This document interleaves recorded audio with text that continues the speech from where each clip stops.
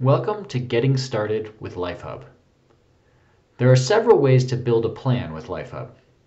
If you have certain integrations, you can start with a household import of data from other software or data sources. But if you don't have those integrations set up yet, a good place to start is with Quick Create. Here you can quickly add all of the important ingredients: investment accounts, salaries, Social Security and pensions, as well as other assets and liabilities. With Quick Create, you can be off and running in just a few minutes. We can now refine the plan by editing things like income and expense timing, asset allocation, and more from within LifeHub. Alternatively, you can build a plan via the standard route. This starts with some basic information on the household and then allows you to enter detailed information on assets and income. You can add categories like expenses, savings, and insurance to the plan from the Plus menu. LifeHub plans don't require you to enter expense information. That can be a little confusing if you're used to other planning software. The first question that generalized planning or accumulation planning software typically asks is, how much would you like to spend in retirement? In contrast, when you're building a LifeHub plan, the first question the software answers by default is, how much can I spend? That means that you don't need to start with a budget or a feel for client spending goals.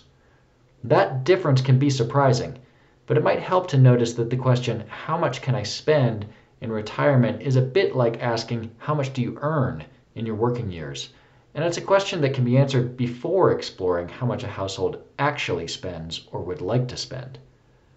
Don't worry, if you do know how much clients spend or would like to create a plan that zeroes in on a particular net spending level, we'll cover that later. The first step in building a plan is typically to include all of the income and assets that fund life now or will fund life in retirement: investment accounts, Social Security, pensions, and so on. If someone isn't yet retired, be sure to include current wages and any saving they're doing to investment accounts. The best practice here is to enter things as realistically as possible. Often that means treating them as monthly, not annual. Of course, if an income stream or savings plan really is happening annually or quarterly, go ahead and enter it that way. It's also important to choose the right account type for each investment account and set asset allocations and any specific restrictions on the accounts. For example, if a 401k is not available while the employee is still working, include that in the plan. If clients have non-qualified deferred comp or inherited IRAs that are distributing funds over a certain period of time, include that as well. Next, we add legacy and spending goals. If leaving a portfolio balance as part of a financial legacy is a high priority, add the legacy goal in the plan's advanced settings. If you add a legacy goal, the spending capacity in retirement will be lower because the app knows the client will have to spend less if they want to fund that goal. Spending goals in LifeHub come in two flavors: baseline and other variable. Other variable expenses are significant, lumpy, or temporary expense items.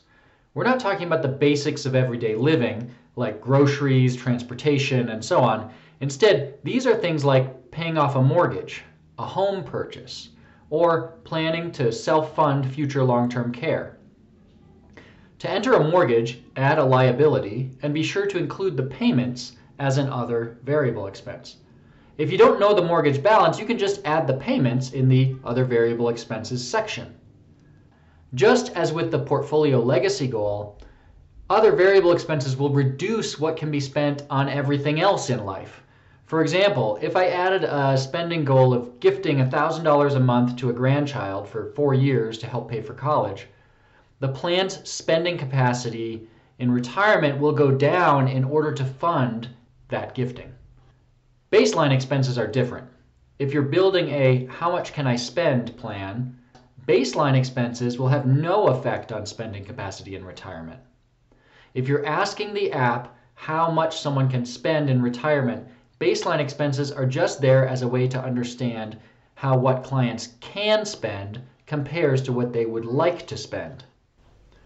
If, on the other hand, you're building a how can I spend X plan, you'll be targeting the plan's baseline expenses, net of taxes, and net of other variable expenses. You can enter baseline expenses in two ways on the Expenses tab, either as a bottom line total or itemized. This is also where you can toggle the primary question of the plan between how much can I spend and how can I spend X. Here's an example. In this plan, I've added $10,000 a month in baseline expenses. Now this household's resources could actually support quite a bit more, and here we see that there's a surplus in the available income. That just means that if these clients spent what they could spend, they'd have some extra spending money.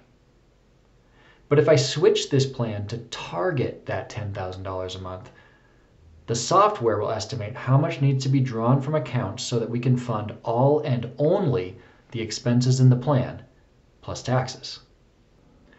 To review, you can build a LifeHub plan by importing data via an integration, by using Quick Create, which takes you to LifeHub quickly for additional fine-tuning, or by using the standard route. Typically, you'll want to start with household resources and then add on legacy and expense goals.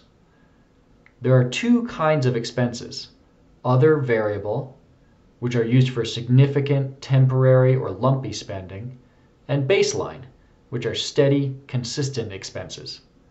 Expense planning is, however, entirely optional in LifeHub. Finally, you can build two kinds of plans in LifeHub: a what can I spend plan, which figures how much a household's resources could support, and a how can I spend plan, which targets baseline expenses, net of taxes, and net of other variable expenses. In the next video, we'll wrap up with some more advanced topics.